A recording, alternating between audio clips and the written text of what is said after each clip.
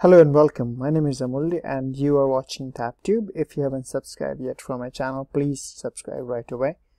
And in this video, I'm going to show you how to download and install WordPress 4.9 on Microsoft Windows 10. So this will work on Microsoft Windows 7, 8, 8.1 and 10. And I'm going to use Xampp as a server on my Windows computer, and this is cross-platform. So if you haven't downloaded it on your Windows or operating system, simply go ahead and download it from here, apachefriends.org, and you can choose for your operating system. So this is available for Windows, Linux distros, and Mac OS X and above. Alright, once that's done, you simply go ahead and pull up your browser. So be whatever browser you use. I'm going to use Google Chrome, and then open this website, wordpress.org, and then you click on download WordPress. So you can see this is the latest release 4.9, and this is what we are going to download and install on Microsoft Windows. If you want to know what was the biggest and major improvements in WordPress 4.9, you can simply visit the blog page here. And this is the blog page. So you can see 4.9, WordPress 4.9 Tipton, that's the name of the release. And you can see this was released on 16th November. So that's just 13 days ago. And these are the improvements. You can see major customizer improvements, code error checking, and more. Let's quickly go through. So you can see customizer workflow improved, so that's good. And coding enhancements, obviously for syntax highlighting and error checking, sandbox for safety, potential danger ahead. This is good for the developers. Even more widget updates, so more than you'll keep getting more widget updates than it was in 4.8, so it's good. Site building improvements, again for theme switching, more reliable theme switching, fine preview and the perfect themes, so good for updating and installing new themes. Less confusion, you can see, so it's good. Lend a hand with Gutenberg, that's another thing here. Developer happiness. So customizer JS API improvements, code mirror available for use in your themes and plugins. Media element JS upgraded to 4.2.6. so these are a few, I think, biggest improvements, and definitely going to help everybody, the users and the website and theme developers at the same time, plugin developers. So thank you so much. Let's quickly go ahead and download it. So I already have downloaded. You simply have to click on this link, download WordPress 4.9, and save it wherever you want it to. I have saved it on my desktop, so here it is. So let's quickly go ahead and unzip it. So right click and extract it. If you have some tool to extract, like there are a lot of tools that you could use, but this is going to be just it. So I have my Xampp installed, but it's not running. So let me go ahead and launch the Xampp control panel, and you can find it on your operating system from the start menu. And make sure you are running Apache and MySQL. If you're getting any prompt asking for administrator rights or privileges, you have to say allow or okay. If you're not logged in as an administrator, please log in as an administrator. So let's go ahead and quickly, in the meanwhile, while it's being extracted, create a database which is required for WordPress installation. So to get to the dashboard area, you simply go to the Xampp dashboard area, simply go to localhost and hit enter, and this is your Apache friend Xampp dashboard area. Here you click phpMyAdmin. You can also go ahead and check PHP info.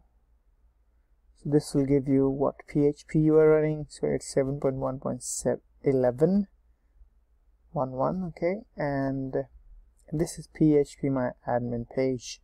You can also visit localhost/phpMyAdmin and simply create a new database. It's very simple.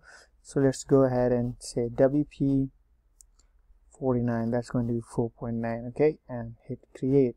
So when you create a database, phpMyAdmin creates a username that's going to be root with no password. So this is what we are going to use. The host name is going to be localhost, and it has all the privileges, okay. So this is what we are going to use. Now I hope it's almost done here. So yeah, it's done. So 100%, and this is the WordPress core that we're going to need. So 4.8 core, 4.9 WordPress 4.9. okay.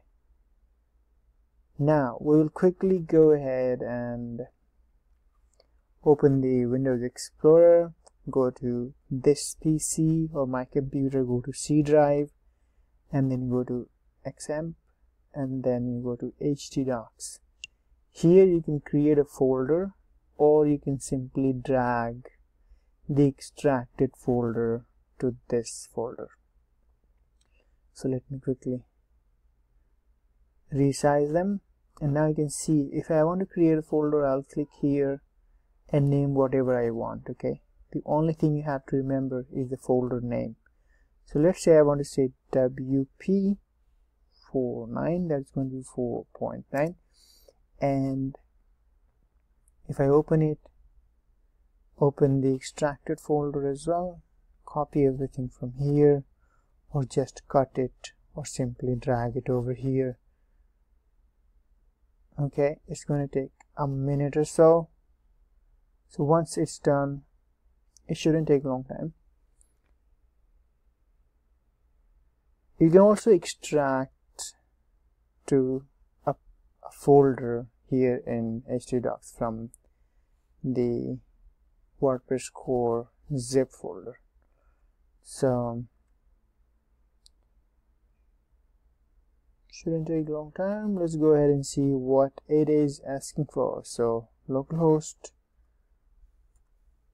/ the name of the folder, so WP49, whatever the name of the folder you had.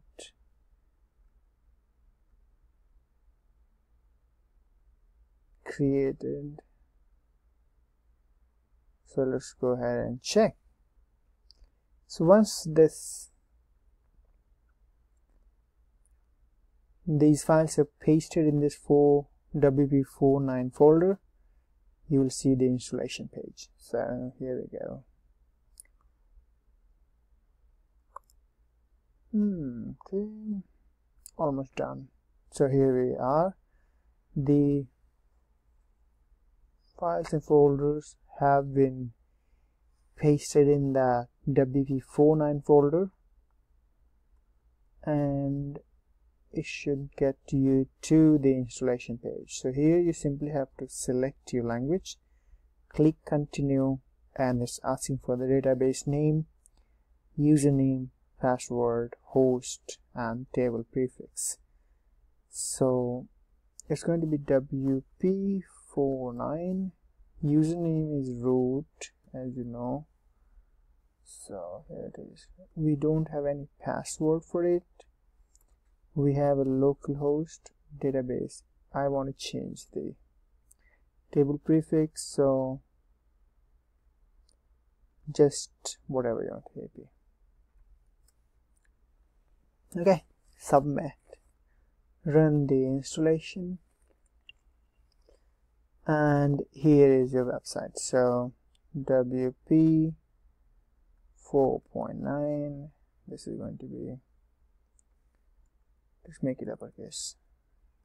Alright, so admin username. So you have to choose a username if you are serious about it. And password is going to be admin, just so that I can remember it. I also want to confirm the weak password, and email address is required, so this is just a fake email address. I also want to discourage the search engine indexing while I'm developing my and customizing the theme. Okay, alrighty, so it shouldn't take a long time, and you will see. Okay, so this is success page here. It says WordPress has been installed. Thank you and enjoy. So let's quickly go ahead and log in. I want to check the box to remember the username and password.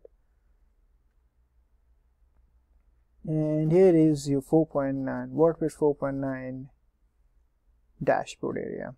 So here you can see version 4.9, and if you go to check the changes, there are a lot of changes, major improvements. Go to customizer.